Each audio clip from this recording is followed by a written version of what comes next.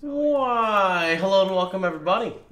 It is Pohx again. So today I wanted to go ahead and kind of go over one of the races that I just recently participated in, which was the Mistress of Flame, I believe it was. And it was essentially kind of like Descent, if you guys have run Descent before. So I'm using this new headset, it's confusing the hell out of me. So basically, the way it works is you essentially progress through the game, and as you're progressing through the game, it's like these predetermined layouts. You will find these chests at the end of the areas, and it's typically a choice of 2 rewards, and depending on the reward you pick, you know, from the chest you'll get like different currency drops, or you'll get different equipment, you know, such as like coral rings or iron rings, etc. Kind of leading towards if you're playing caster or if you're playing I guess you could say like melee. You know, it really depends based on that. And I ended up doing okay. I got like top 200. I could have done significantly better, but it was my first time in the race and I didn't really know what chest to pick from. In fact, at one point in time, I didn't even pick from the chest and I completely skipped it, which is really not what you should do because that was basically when I got my heralds. So I'm going to go ahead and speed through this just slowly so you guys can kind of see some of the footage. I ended up going kind of like a trapper style because it wasn't too bad, I thought. I went lightning trap with fire trap and bear trap. Unfortunately, my fire trap and my bear trap never even saw a 2-link. They were on a 1-link the whole time. But we did have some pretty good success with lightning trap once we got that. So I'm going to speed up to when we got lightning trap because that's kind of like when it gets a little bit more interesting here. Let me actually go back here.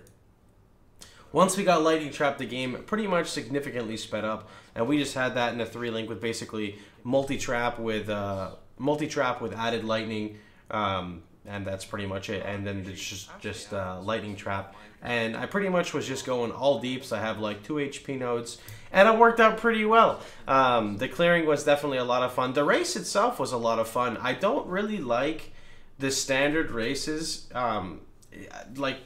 basically like running through the acts all over again just really isn't very fun to me. I think the ones when you start off in like Act 2 and stuff are not too bad. And things like this really catches an eye to me as a person who's been playing the game for so long. Just because, you know, especially with beta right around the corner, not that many people really want to restart all over again from level 1, from Act 1 for, you know, a 2 to 3 hour race. Some people love it. Don't get me wrong. It's just not really my style. So I'm more down for things like this and like the endless ledges.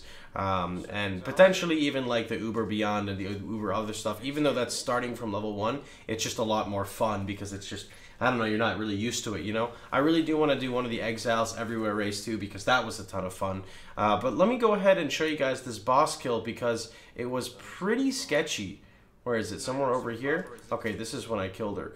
This was like a really long fight, and I didn't really know what to do at first because, I mean, I've never done anything like this before, right? So I've got no heralds, I have no real form of single target damage, and I've got -5 resist on top of that, or -5 fire, and this is in merciless difficulty because of the way the race is set, so my resistances are just like complete ass.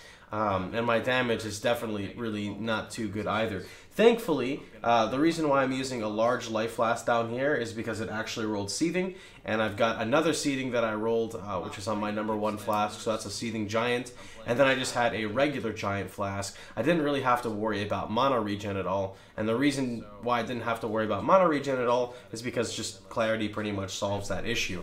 Unfortunately as well, my bear trap did not do enough damage to actually root this boss, and Piety is really scary in her pure fire form. Like, Mini K, relax.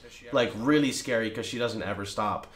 So if I killed her faster, as you can see here, it doesn't look like I'm doing much progress on that. I probably would have been like an extra 50 ranks further this itself was like a 10-minute fight. Let's see, 16 we're fighting. I'm gonna speed up to 19 here. And see what happens. Oh, just kidding. I guess it wasn't that long. Okay. But basically, the first attempt in didn't really work, so I went back to go gather some more flasks, which was pretty dangerous. And you can see I'm competing against the timer. The league is ending in 4 minutes. I was like, shit, dude. I gotta go get some flask charges.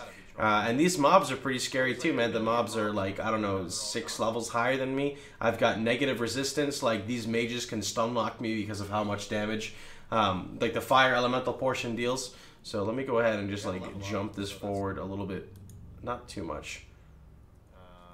Okay, I think it's around here where I go a little bit suicidal. Or not. No, we're back at the mages. I'm just kidding. Kids, remember, editing is your best friend. Here we go. So this is when it gets a little more fun because I decided to properly utilize multi-trap, and I kind of did like a suicidal attempt, but it actually worked out really well. Or basically, I saw the boss and I'm like, alright bitch, come here, and I just threw a ton of lightning traps and just forced her to run through them over and over and over while I clenched my butthole and just kept running. And I mean, I don't think this is the common method that racers use, but you know what, damn it, this was the method I used.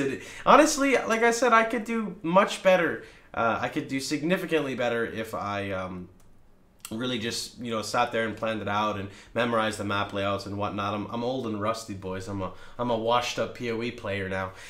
You know, really just excited for the beta. But overall, I do have to say I had a lot of fun with this Mistress of Flame kill. Yeah, so I would encourage you guys to definitely check it out if you're curious for stuff like that. But anyway, I just wanted to keep you guys a little updated with what's been going on. I hope you guys enjoyed yourself. Hope you guys had a lot of fun. Sorry if you're hearing me talk twice. Yeah.